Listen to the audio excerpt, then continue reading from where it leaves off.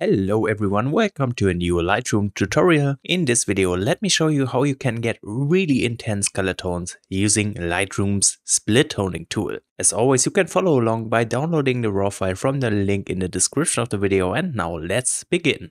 Here we have the raw file opened up in Lightroom Classic. Now, in order for this to work, we can't sadly just straight away jump into the split toning, since this wouldn't have much of an effect on the image. We have to set up the base image first before we can apply this color effect. This means we want to head into the basic tab and work on the exposure, but also the white balance, which is really important. For this image, let's change the profile to Adobe Landscape to just bring up the base saturation a notch. Then I want to fix the exposure, since right now we don't have much detail in the sky and the shadows are a little bit too dark, as you can also see looking at the histogram. So I'm bringing down the highlights first, getting back more details from the sky. And I'm also bringing up the shadows, just balancing the exposure a little more. And then let's bring up the whites. And while we're at it, I'm going to add some texture and I'm dropping the clarity just to get some kind of glowing look over this image. Now the exposure looks much better. You can also see that looking at the histogram. At this point we can start working on the white balance. And that's highly dependent on your image. Since we're working with the sunset shot right here, we want the whole shot to be a lot warmer. So I'm going to bring up the temperature quite a bit, introducing a lot more of those warmer yellow tones. And I'm also going to introduce some more tint, just a little bit like this. So this is our base setup for the future color grading. Of course, if you're working with something else, for example like a dark forest scene, it wouldn't make much sense to bring up the temperature, since you don't want to have those warmer color tones. Instead, you might want to turn down the temperature, introducing some colder tones, just better fitting the scene. So that's really important to keep in mind. Then at this point, we also need to do some masking before we can get to the good stuff with the split toning. So let's go through that real quick. The end goal for this image for me is to have a very warm look in the center, while the top part of the sky is dark and cold. So I want to start working on that using a linear gradient, just covering most of the top. But I don't want to affect the trees, so I'm going to click on the mask, say subtract, choose color range mask, and just click on that tree. This is looking pretty good. We could raise up the refine amount to get a more precise mask like this, but this should be fine. And what I want to do here is to just bring down the exposure. And at the same time, as I said, I want the top part of the sky to have some kind of blue color tone in here, which is not the case at the moment. So what we want to do now is to bring down the temperature, reintroducing those cold color tones. Now let me create another linear gradient on top of that right away. And again, I just want to bring down the exposure, and this will also make the blue tones just a bit more intense. Then let's also work on the foreground real quick. Again, I'm using a simple linear gradient. I try to cover the field in the foreground. What I don't want to have targeted is the very near foreground, so I'm again making use of that subtract button, choose a linear gradient and drag one up like this. And the reason here is I want the part further away to be brighter than the part in the foreground. So what I'm doing here is to bring up the exposure just a notch. Perfect. Then I can make this effect stronger using another linear gradient just like that and bringing down the exposure. I could also drop the shadows for the same effect. And to prevent too much underexposure, I'm slightly raising the blacks. Alright. So at this point, we are done with the masking and the basic adjustments. This means we now have set up the image for the split toning. So let's collapse the basic panel and let's head into the color grading panel, which is where all the split toning is happening. So very important, up here you have a point for the highlights, the midtones, the shadows, and a point for the global settings. Depending on the scene, you want to give those points different color tones.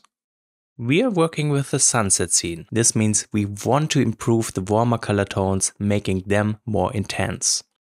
So let's start with the highlights. Down here you have hue, saturation and luminance. For this image, the luminance slider isn't that important.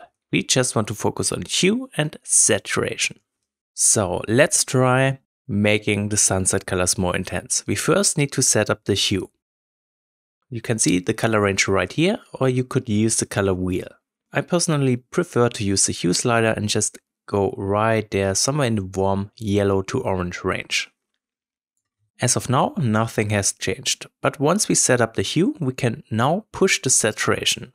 And this is where the magic happens. So let me bring up the saturation all the way. And you can see, especially in the sky, since we have a lot of highlights in here, how everything is changing and is getting this very intense warm color tone. I can toggle the before and after view, so we went from this to this with just the use of 2 sliders. Now let's continue with the midtones. Here we could go 2 ways. We could play around with the colder color tone to keep the balance between the colder and warmer tones. However, I think for this shot, a very warm look looks very good. So I want to go with the warm color tone again. So let's do the same procedure, set up the hue.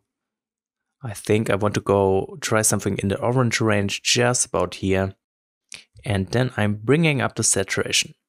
However, I'm not raising it as much as for the highlights, just to a point somewhere around here. Of course, this is very heavy, but that just comes down to personal preferences. I quite like it this saturated. And finally, the shadows. Here, it doesn't really make sense to add another warm color tone. Instead, we kind of want to make use of the color balance and just add color on the opposite side of the color wheel. So instead of going with the warm range, we want to apply something in the cold color range. So let's bring up the hue to that point, maybe around here, and then bring up the saturation. However, keep it very subtle.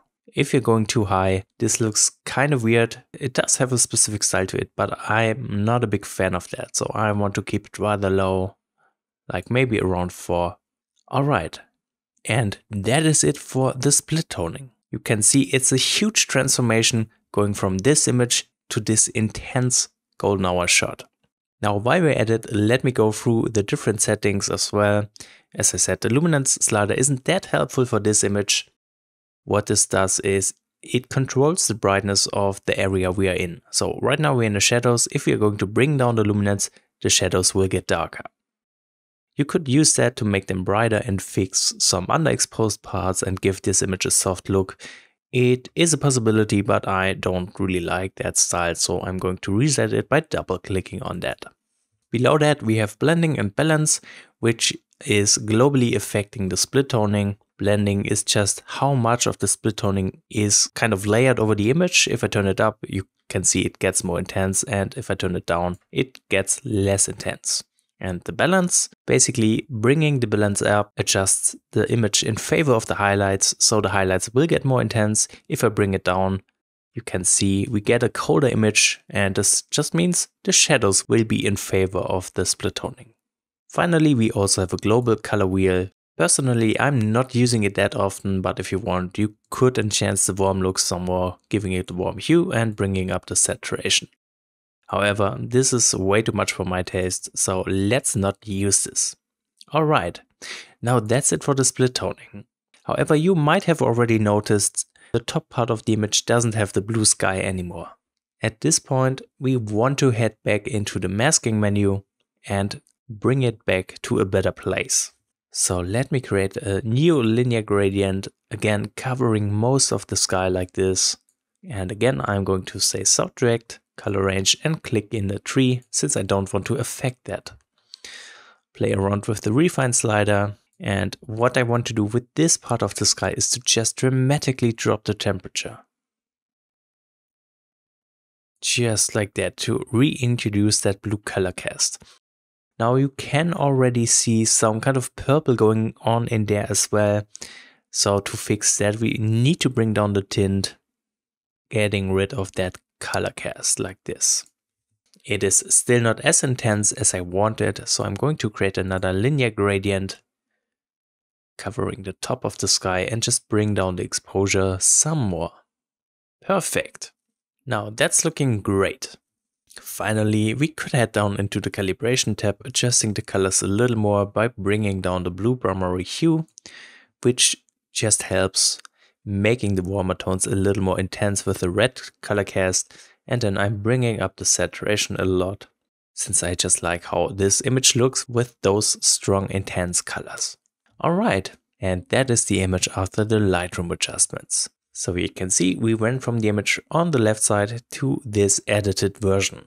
And just let me point out once more, you can't just take a raw image and slap on some split toning. This doesn't work. You need to first set up the raw file. You need to set up the exposure. You need to set up the white balance in order for everything to work together nicely. Okay, and that's it for this split toning tutorial. I hope this was helpful and interesting. If you have any questions left about this editing method, please let me know in the comments. I will gladly answer them, and thank you so much for watching this video.